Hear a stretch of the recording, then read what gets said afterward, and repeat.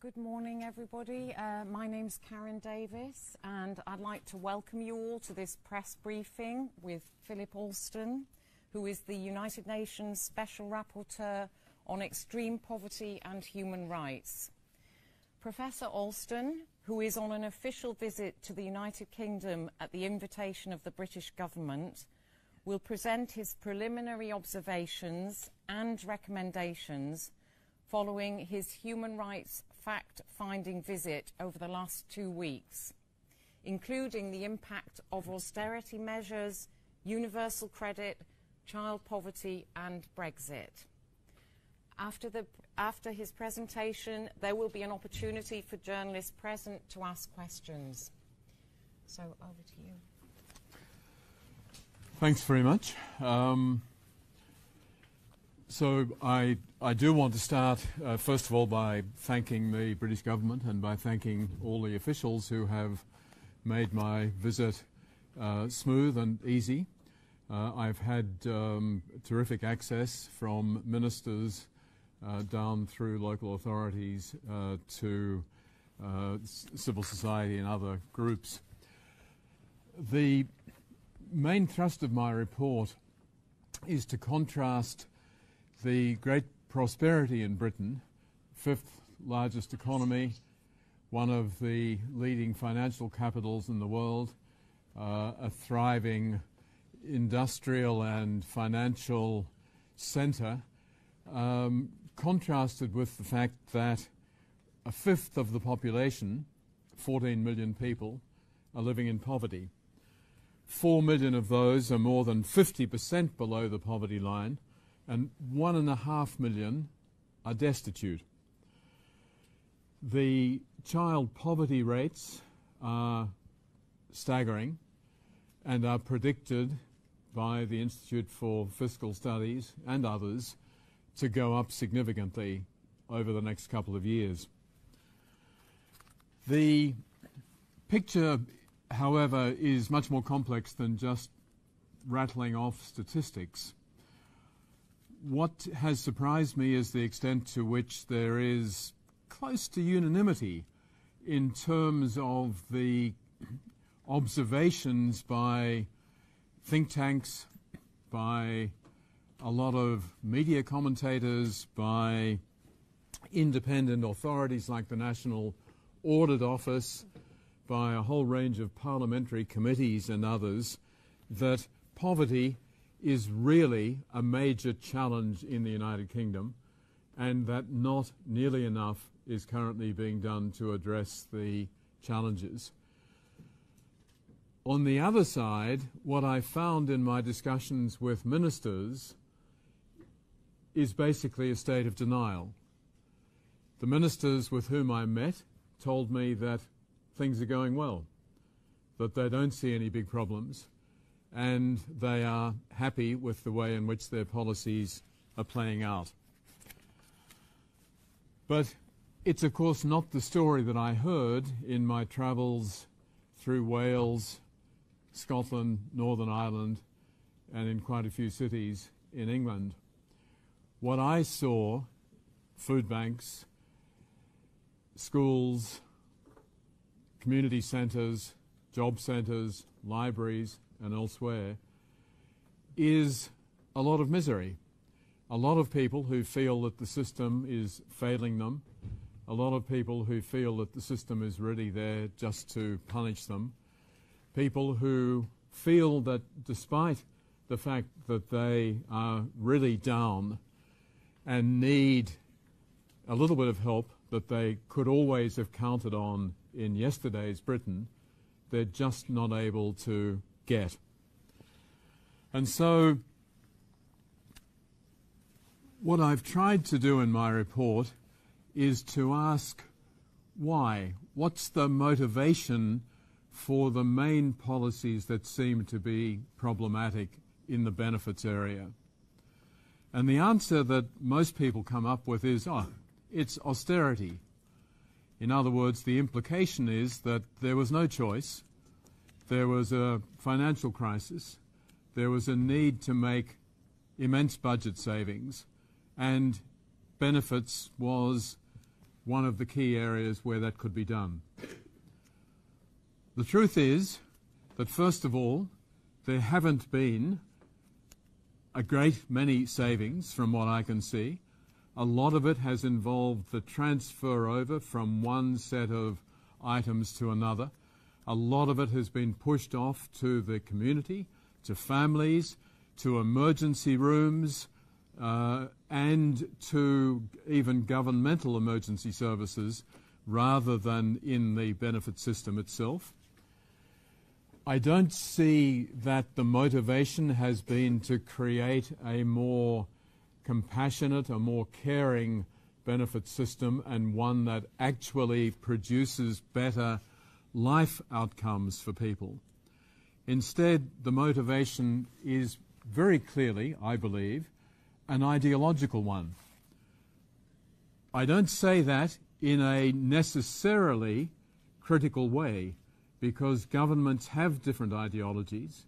Governments think of social welfare in different ways, and this government and its predecessor have both been remarkably successful in bringing about a revolution in British welfare policy. They have transformed the nature of the system, and particularly the underpinnings of it. The problem that I see is not in terms of the worthy objectives. It is true that employment is a key to getting people out of poverty. It is true that the previous system was confused and confusing. It's true that there are efficiencies that have been found. But what's also happened is that the system epitomised by universal credit, about which I'll talk more in a moment, but not at all limited to that, is in fact driven by the desire to get across a simple set of messages. The state does not have your back any longer.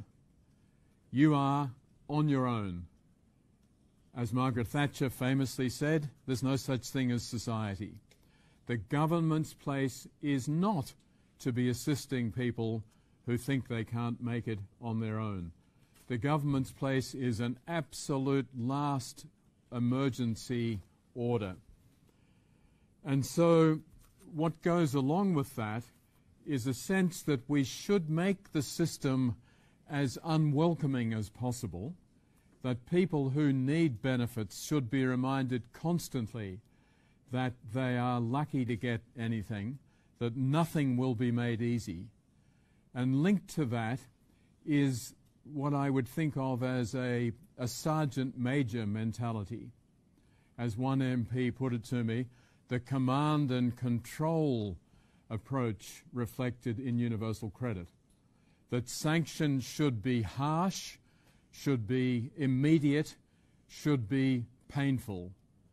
And yet, all of the evidence that I've seen, notwithstanding various assertions made by DWP, indicate that sanctions are usually counterproductive, that they create fear and loathing among claimants, that they impose immense hardships on people who might have been 5 minutes late for an appointment, might have screwed up in some other way, but instead of trying to work through with people who are already under immense stress, there is this sudden ton of bricks approach. And the ton of bricks goes from 3 months to 6 months and can go into the years. And I think that sort of punitive approach to benefits is utterly inconsistent with the essential underpinnings, not just of what I would see as human rights, but of the whole British sense of community and the values of justice and fairness. My report also focuses on Brexit, which is an issue that seems to be of current interest. I make the argument, which is not going to be all that unfamiliar, that almost no matter what outcome Brexit achieves, other than the utopian one, which is most unlikely to happen, is going to leave Britain worse off economically. There's going to be a fall in GDP. There's going to be a fall in tax revenues. I don't think that's controversial. I think most Treasury modelling says that. The IMF says it in a very major way. The problem is that there's been almost no discussion about what impact that's going to have on low-income groups. They will, if present policies are maintained, bear the brunt of the economic fallout from Brexit. And to the extent that most commentators think that the Brexit vote itself had an element of economic alienation, of insecurity underpinning it, in fact, Brexit is going to make that worse, because those in the lower income levels are really going to suffer. I think it's imperative that that issue be brought much higher up on the agenda. It's every bit as important as getting a lot of things right in terms of the interests of the city, in terms of the free flow of trade and so on. The impact on the British people is not being examined in the way that it should be. I go into some detail on universal credit, and I won't try to encapsulate all of the issues here, but I think there are a number of characteristics of it which are particularly problematic and harsh, and more interestingly, unnecessary and almost gratuitous, and could therefore be changed fairly quickly. The 5-week waiting period, reduced to 3 for some, but very often amounting to 12 for others, because an identification document can't be found or whatever. That is an amazing part of the system, which means that people who are completely unable to cope go to a benefits office, go through the process of applying, succeed, and they're told, good, you've got nothing, you're really in desperate straits, go away, and maybe in 5 weeks, if you're lucky, although it might be 12, we'll give you some money. They're plunged into misery and despair. They're plunged into a circle of having to beg from family and community. And then DWP will say, no, no, no, but we could give you an advance. So they'll provide an advance if you're really desperate. That advance then needs to be paid off at the rate of 30% from each of your paychecks when they finally start arriving. So you are guaranteed that with a very small benefit amount, 30% of that is immediately taken off. And so it's really getting off to a great start and giving people a wonderful sense of the whole universal credit and DWP process. That should be changed immediately. The payment to a single household has drawn a lot of attention. It's said, and I completely accept it, that the impact on many women is extremely problematic, that they are not able to control the family income, that the male in the household dominates, and that it even puts them at greater risk of domestic violence.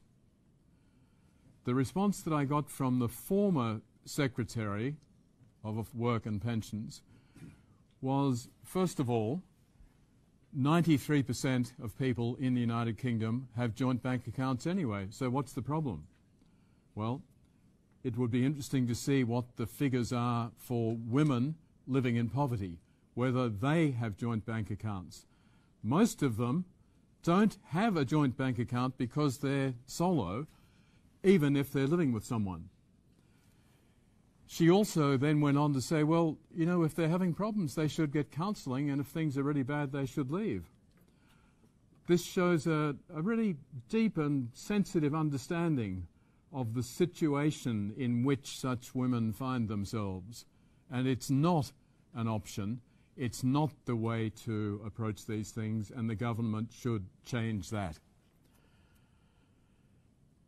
There are a number of other elements that I won't go into in great detail. The digital by default system, I believe, is not working anywhere near as smoothly as the government says. The figures in terms of the number of people who begin a claims process and then abandon it are remarkably high. Close to a third of people give up. Now, I suspect that DWP is quite happy about that in a way. Good, less benefits to be paid. But again, a huge level of frustration and not reflected in the statistics. I think they've overstated the number of people who are comfortable doing all this digitally. And I think the system is, despite their suggestions that there are all sorts of other alternatives, I think it is overwhelmingly pressing people to do everything online. The sanctions I've already talked about. The consequences for those who are sanctioned are grim. I've got a long section in my report about digital and automation policies in the welfare area. The United Kingdom sees itself as being at the forefront in world terms in this area, and in some ways it is. But I've also got a number of warnings in here saying that this automation can very quickly cross over into a line where all sorts of compassion, all sorts of human interaction and so on are lost, and that a welfare system cannot survive on algorithms alone. The rest of my report, which I'll deal with very quickly because I want to take questions, focuses in particular on what I call the dismantling of the broader social safety net. So it's not just universal credit. It's a big mistake to focus only on that, although, of course, there is immense dislike for the system out there. The benefit reductions are pretty draconian. There is an extraordinary disconnect between the triple block that protects pensioners and the freeze that freezes all in-work beneficiaries. The argument that pensioners couldn't possibly have to put up with that, quite right. Whereas people in work, well, let them suffer, let them lose every year, let them get less. I think that's deeply problematic. One of the things that I probably feel most strongly about, and I think I'll finish on this note, is actually the cuts in local authority budgets. Britain has famously had a culture of local concern, of people being able to get some sort of assistance from their local council, some sort of human contact. When things go really wrong, there'll be a social worker, there'll be some service they can go to. 49.9% cuts according to the National Audit Office. And so I meet the leader of the council in Newcastle and he tells me, we've been reduced to emergency service provision. We're not doing all of the range of things that we think are really essential for our community and that we want to do. We don't have the money. When I meet the economic assistant to the Treasury, no, it's fine. These councils have got a lot of money. They can take these cuts. They're doing well. It's a totally mechanical economic analysis that ignores the damage that I think is being done to the fabric of British society, to the sense of community, which has been built in part around the sports centres, the recreation places, the public lands that are being sold off, the libraries that are being closed down, the youth centres that are being downsized. And soon there will be nowhere for people in the lower income groups to go. It's perfect because those higher income groups will have more money because their taxes are being cut, but they will find themselves living in an increasingly hostile and unwelcoming society because the community roots are being systematically broken. So I think there are big reasons for concern. I'll end by saying that I think if a new minister was interested, if a new government was interested, the harshness, the worst aspects of a lot of these policies could be changed overnight, and for very little money. I'll leave it at that. I'm happy to take questions. So we will be taking questions, and there will be a roving mic. Have we got a we have a roving mic, so if you could just wait until the mic comes to you and announce your name and which organisation you're working for, because we're streaming this conference and we won't be able to hear you until you've got the mic. So shall we start over there? The lady over there, Junko, thank you very much.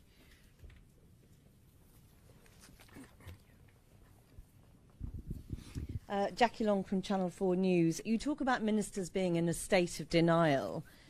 Do you think they don't see the poverty and the problems that you describe, or do you think they choose to ignore them?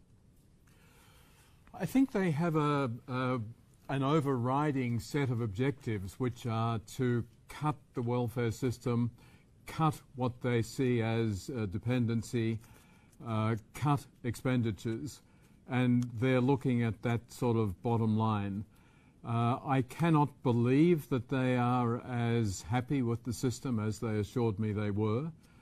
I must have met with 40 members of Parliament from all parties, and they said, almost as one, they said, we spend all of our damn time in the constituency office dealing with these welfare issues. It's so frustrating, it's so unnecessary, and they won't listen to us. I think ministers must be getting that message, but they're not heeding it.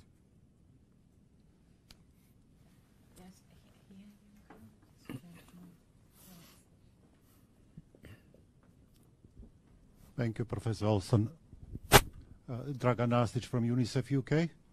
For the United Nations Children's Fund, child poverty, of course, is a major human rights issue. In 2016, the UN Committee on the Rights of the Child expressed its serious concern with the level of child poverty in the UK, impact of austerity, and lack of any action plan, plus removal of targets and child poverty measures. I wanted to ask you whether during your fact-finding mission you had a chance to meet with children, hear from them about their experiences of living in coping with poverty. And also, have you maybe heard some differences in the approach throughout the UK? I'm specifically referring to devolved administrations when it comes to child poverty and human rights-based approach. Thank you. I was very fortunate to meet with quite a few children in my time here. I met with primary school children, often children of immigrants or children living in very poor, notoriously poor areas. I met with youth from inner city London areas and spoke with them at length about their particular concerns about how the closure of a youth community centre affects them, how they live in such terrible housing conditions that they can't stay at home. They've got to get out. But if they get out, they can go to a youth centre, and that's great. If they can't go to a youth centre, they're on the streets. On the streets, there are gangs, there are drugs, there are bad things, and that's where one goes. So it makes a huge difference to them if there are services provided or not. In terms of the devolved administrations, I think one of the things that surprised me most is to hear from the officials in Northern Ireland and from the First Minister and the Finance Secretary and others in Scotland how much time they spent trying to counteract the UK welfare policy. They've got what they call mitigation policies. £125 million a year spent in each of those places trying to make up for the worst, the harshest aspects of the policies being pushed very hard by central government. That seems to me to be shocking. There's got to be a lesson to be learned there. This is not simply a matter of politics. It's a matter of the reaction of people, and it's entirely consistent with what I heard in England. The difference is that in the devolved areas they're trying to do something about it, but in England they're not. technical journalists. Yes, a lady over there. Thank you. Sophie Airy from the British Medical Journal. I wanted to just ask what you've observed and whether you've drawn any conclusions about the impact of the policies you've been talking about on people's health.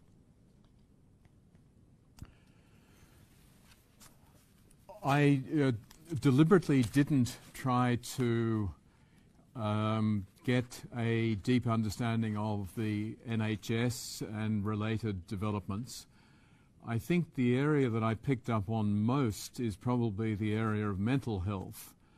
And again, I was surprised at all of the talk of suicide, both the people I met who told me that they had contemplated suicide, the charities who told me that there was a huge upswing in the number of people getting counselling and so on. The fact that the government felt it necessary to appoint a minister for suicide prevention. Alongside that is the focus on loneliness.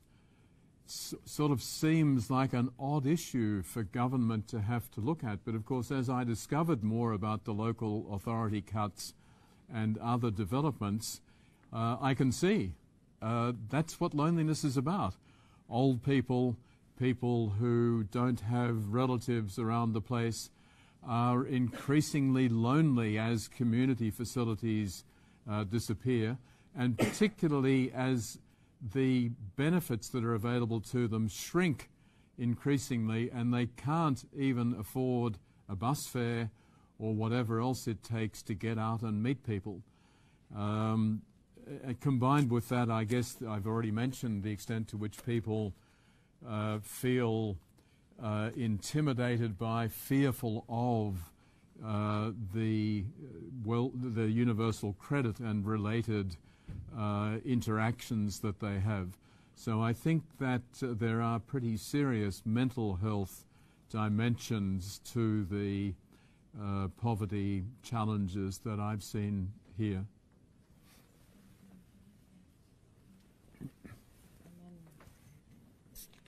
Hi, Steve Walker from the Squawk Box. You mentioned that you thought that most of these problems could be solved overnight with very little cost. I mean, what kind of measures are you thinking of? And if it's that simple, are there kind of human rights breach aspects to the fact that the government isn't doing them? I think the 5 to 12 week gap could be resolved overnight. I think that is a one-off issue. I mean, they're trying to push back payments and so on, but simply bringing them forward is not going, on a one-time basis, is not going to cost a lot of money. I think the single payment to a household, they say that there are significant computerization costs. I'd like to see those costings. I don't accept that a system which has had vast amounts of money poured into it would not be capable of being adjusted to do that. I think the two-child policy has, I'm just not sure how to put this because I don't want it to go in the wrong direction, but China's one-child policy, yes, it was forced, it was physical, but this is in the same ballpark, that poor people mustn't have more than 2 children. And if they do, the rest of the children are going to suffer. It's great. It's a really perfect way to punish families for families that had 4 children a few years ago, suddenly have gone into a hole, and only 2 children are going to be covered. So I think there are, the sanctions policy, it's been put to me that it's cruel and inhuman. It's very hard to disagree with that sort of assessment. And so, yes, I think we could analyse a lot of these policies in terms of their inconsistency with Britain's basic human rights obligations. There's a lady over there in the blue.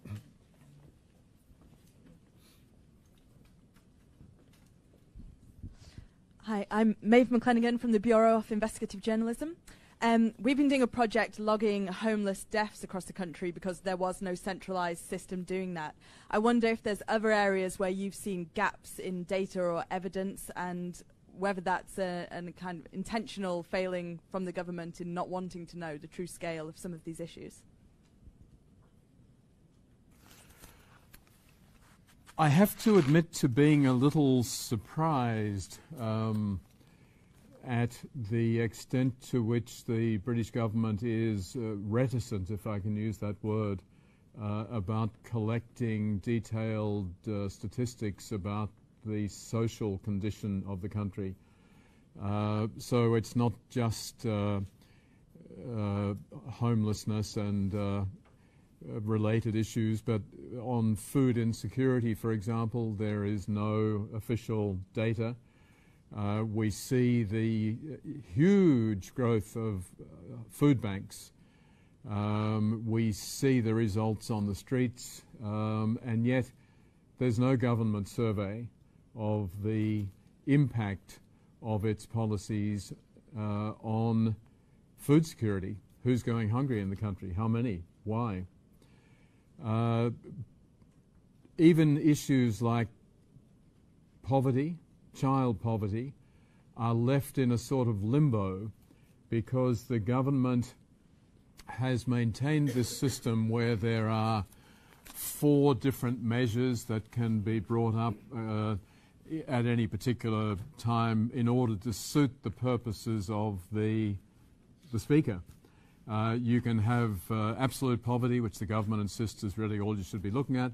You can have relative poverty, which gives a very different result. You can have before housing costs. You can have after housing costs.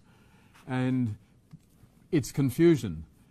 Government is not able to be held to account in a meaningful way, doesn't hold itself to account, doesn't have a clear set of policy targets for eliminating poverty.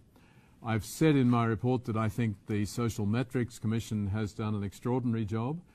I don't think they were supposed to succeed. I think they were supposed to come up with something that would be divisive and rejected, but the experience has been the opposite. Most people I've spoken to have said this is a big improvement, it is fair, it's a good measure, and it should be adopted.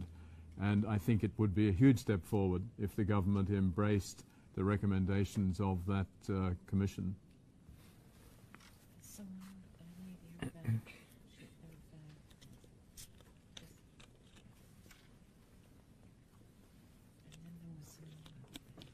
Hi, I'm Manoush from the New Statesman. You talked about Britain losing its sense of community. What kind of society are we heading towards if nothing changes, do you think? I think Britain is heading towards an alienated society where you have pretty dramatic differences between the, to use old language, the upper classes and the lower classes, defined these days in economic terms rather than royalty or hereditary titles and so on. But I think the era of connectivity technologically, the era of social media and so on, make it much less sustainable to have these 2 dramatically different societies of people living the high life, indeed a higher life than has ever been lived before in terms of levels of luxury and so on, but people on the other hand not able to afford a tin of baked beans, not able to feed their children on the 7th night of the week, not able to afford shoes for their kids to go to school, not able to afford a bus fare to get out of the village to the job centre. I think that is going to create an alienated society and one which won't look like what Britain thinks it wants to look like, and I believe it should look like. In the very far. Run, Junko. Sorry about picking people here and there, but it's just a question for all first. Robert Wright from the Financial Times. you're obviously the UN Rapporteur on extreme poverty. What would you say to a poor person in Chad or somewhere like that, a real low-income country, about what you're doing, looking at the situation in the UK, which is undoubtedly very serious, but I think most people would accept is less extreme than in some of the real low-income countries?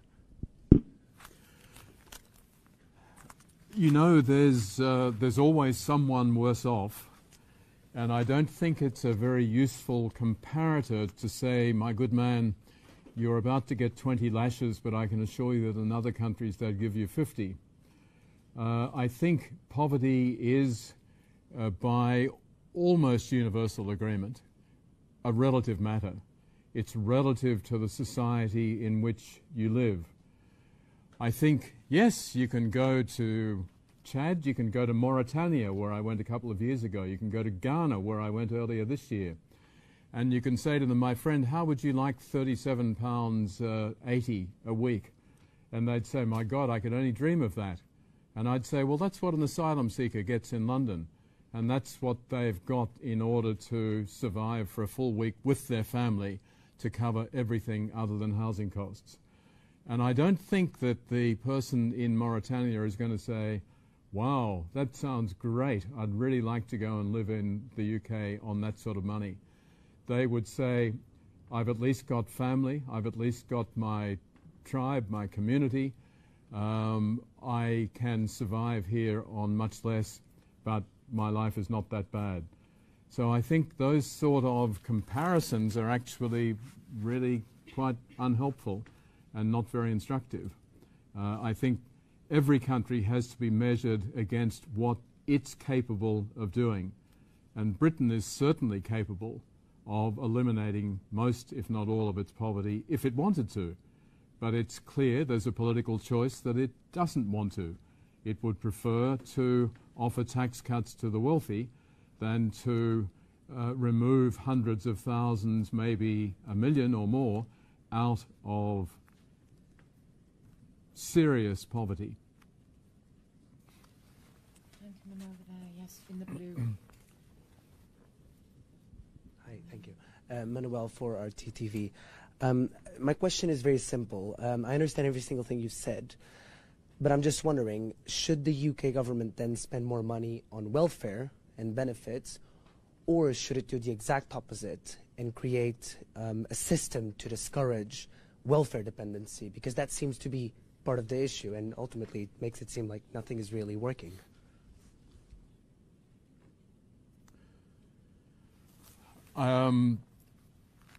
I think you'd be hard-pressed to come up with too many ideas that would really provide greater discouragement than already exists. I think the notion that people are willingly sitting around at home because life is so good on benefits disappeared a long time ago. So I don't think that you can come up with much more of a punitive or deterrent nature. I don't deny that employment rates are great. I think it's wonderful that so many people are in employment. That, however, doesn't remove the problem of poverty, because one of the issues that I haven't talked about, but that is in my report, is of course the extent of so-called in-work poverty. And that was an issue that has been brought to my attention over and over again, that people are shocked that someone who's working full-time or someone who's doing 5 jobs that add up to 25 hours a week still is going to food banks, still is not making enough to be able to support themselves and their family. So, you know, good luck. I don't think there's any developed society that doesn't realize that governments have to provide certain basic forms of assistance to counteract the inevitable consequences of having a capitalist system. A capitalist system has winners and losers. That's what it's all about. That's its strength. But its weakness is that the losers cannot cope on their own because they're left so far behind And the introduction of a welfare state or the introduction of a social security net is designed precisely to enable the system to keep working, to keep being competitive, to keep creating winners, but to make sure that there are not then a lot of losers who just fall off the wagon. Was there somebody? Oh, sorry, there's a gentleman here. You were first, actually, and then we'll come to you. My name's Simon Collier. I founded the Association of Pension and Benefits Claimants. Is this working?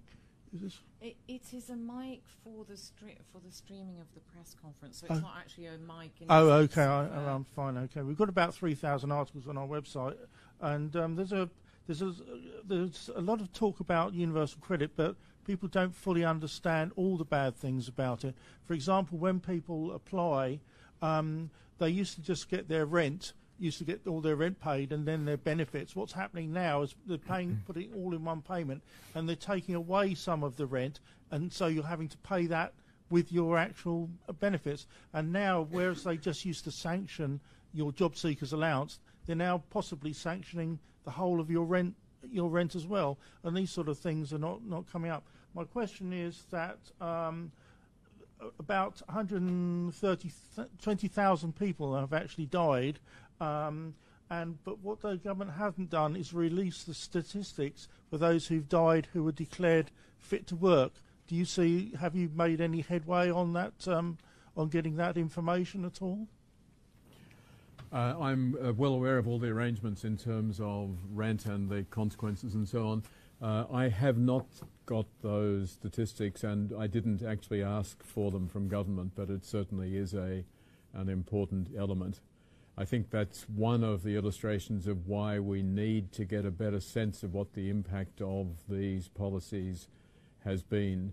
I think the National Audit Office, which is a national treasure from what I can see in terms of the seriousness of their reporting and analysis, has produced a series of reports that identify quite a few problems with the way in which universal credit is functioning, and the challenging very strongly some of the claims that the government has made about the achievements that have come out of universal credit.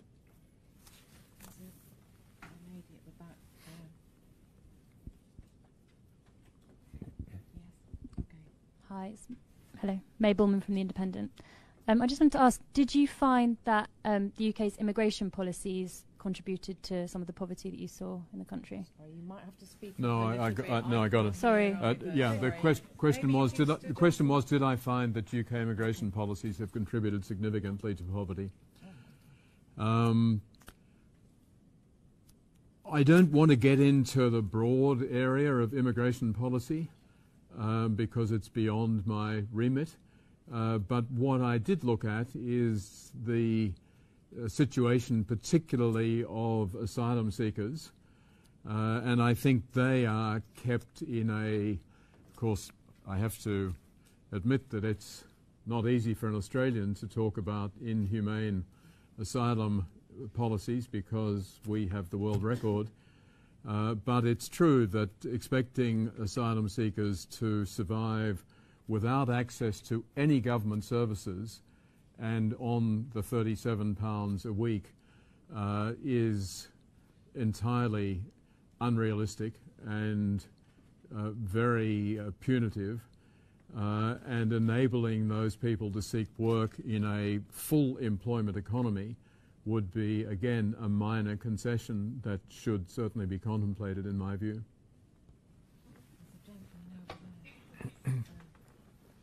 Yeah, the gentleman with the... Yeah, he's got his hand up. His hand, yeah. Thanks.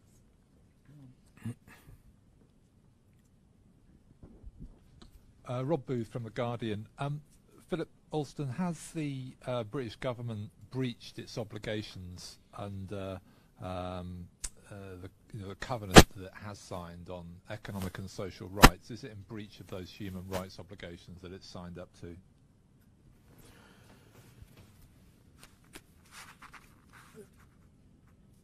I've tried to avoid framing my report in a sort of legalistic way. I think that what's really central is for the government and the British people to understand the impact of these policies in terms of British values and in terms of stated government policies and so on. But if pressed from a professional point of view as a proponent of human rights and as a representative of the UN human rights system, I think there is no alternative but to conclude that the obligations in a range of conventions, whether it's the Convention on the Rights of the Child, whether it's the Convention on the Rights of Persons with Disabilities, the Convention on the Elimination of Discrimination of all discrimination against women, and the Covenant on Economic, Social and Cultural Rights, there are quite a number of provisions which I think are not at all satisfied by existing British policies.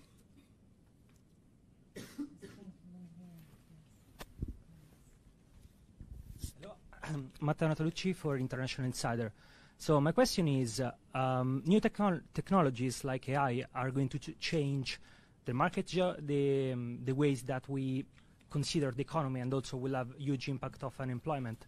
Do you think the government is doing enough in reshaping and creating digital skill around the marketplace, or do you think they will need some help from the private sector as well in delivering this? Thanks. First, I think this government is acutely conscious of the importance of technology. It has, as I set out in my report, prided itself on being a pioneer in the use of artificial intelligence, on big data and so on. I don't think there's any real risk of the government being unaware of the importance of those developments. I think my report goes out of its way to say that for all of us, these technologies are relatively new. We often proceed without much understanding of how they operate. We have a big problem that a lot of the algorithms that are used are not transparent for a whole range of reasons. And as the systems become more and more automated, the greater are the risks that the systems will function in ways that they should not.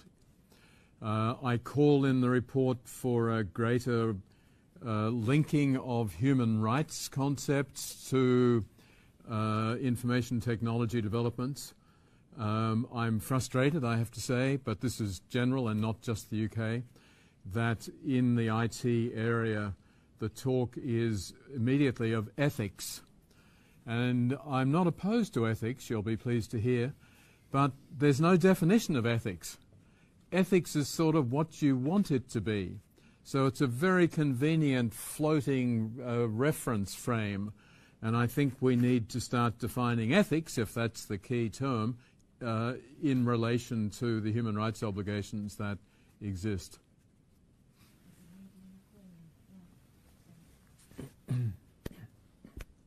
Thanks.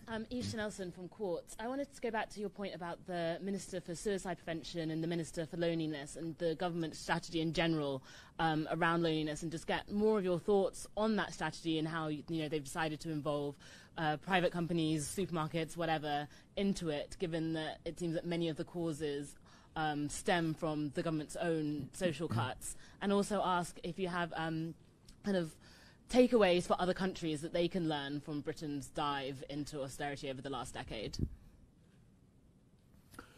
Well, I think mental health, loneliness, suicide, and related issues can't be isolated. You can't take someone who's on the street with no food or no shelter and say, "Come on, my good man, get up.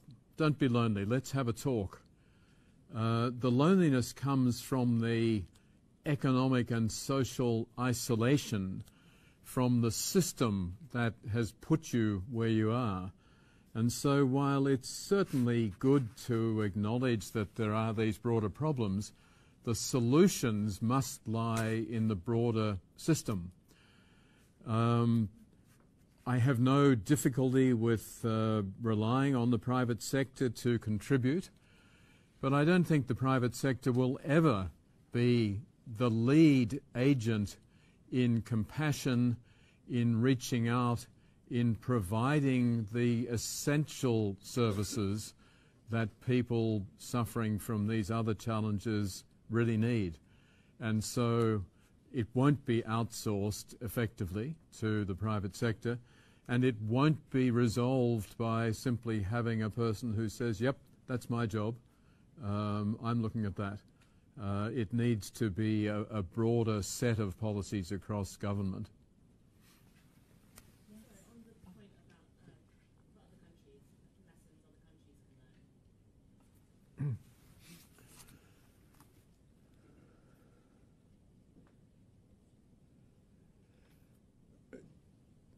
I probably won't answer that because it's all so dependent on the situation. Every country has a very different context, very different set of welfare policies, very different responses to these, and it's not going to be helpful for me. Sorry.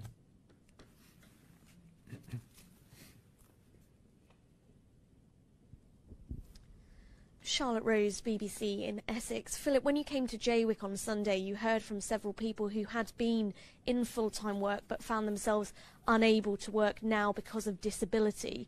Have you had any thoughts? You've talked a lot about universal credit, but have you had any thoughts about disability benefits and in particular the assessments required to retain those benefits and in some cases the downgrading for individuals when they are on disability benefits? I think there's no doubt that people with disabilities have been hit particularly hard by the changes in the benefit system. And I met with people not just in Jaywick but across the country who suffer from disabilities and who were feeling a very big crunch. Many of them were still getting benefits, but those benefits had been reduced dramatically. Many others were put in a position where the assessment had concluded that they were not really disabled and they should simply get out and work. I heard many stories along the Daniel Blake line that, well, I was asked just if could I snap my fingers, and I could, and I was asked if I could put my hand on my back, and I could, and at that stage I was told, great, fit for work. And I said, but what about my, and then, you know, describing the various disabilities and so on. No, you can work. And I think that was a huge cause of frustration and disbelief. All of these struggles to say, but excuse me, the unmedically qualified private sector person who did this assessment is going directly counter to all of the medical advice that I've got here. And people then saying, well, sorry, hard to believe that. Or you need to get the records for us, then discovering that GPs and others either don't want to provide the records at all or want 20 or 30 quid in order to do it. And I wouldn't be seeking benefits, so I could pay 30 quid to my doctor just to say, yes, he's got a disability. So I think there are endless problems that people with disabilities have encountered as a result of the changes. And I think it's an area where the lack of compassion, the lack of trying to really understand the challenges confronted in life by many of those people is a real problem. So we have one more question over there, and I think that's probably the last question.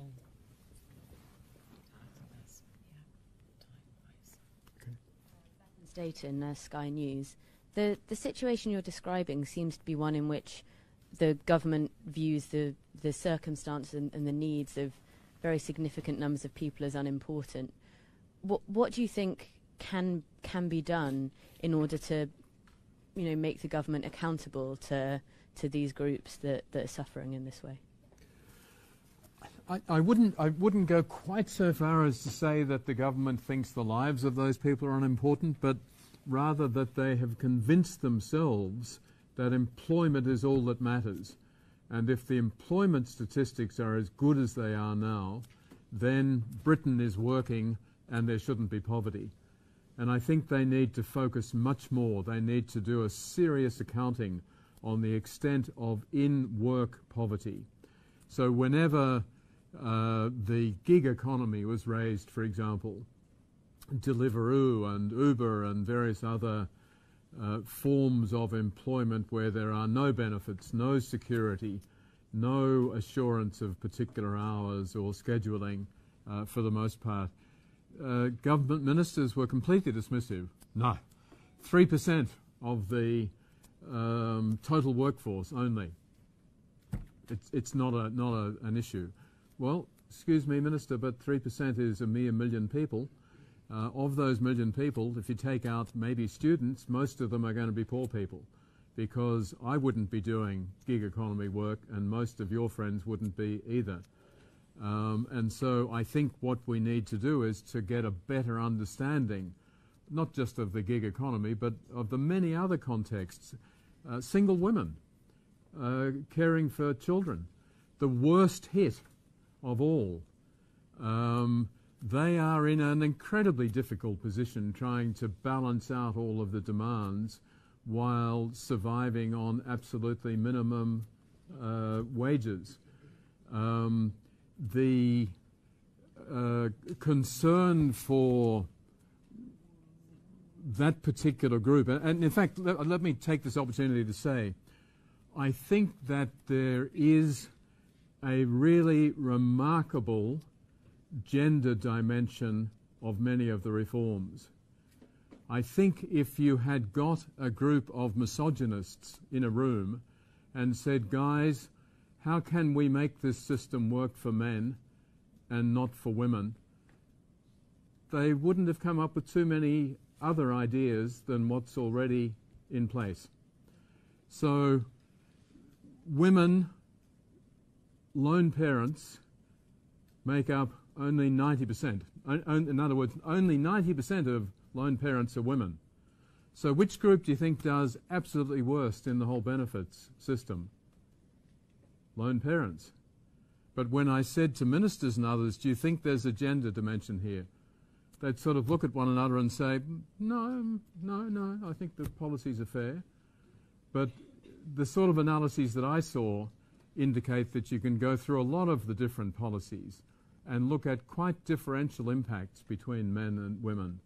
And I think that's a really major issue that should be addressed in a systematic way. What are the differential impacts? So, thank you very much for coming, and thank you very much. Yeah, thank you for coming.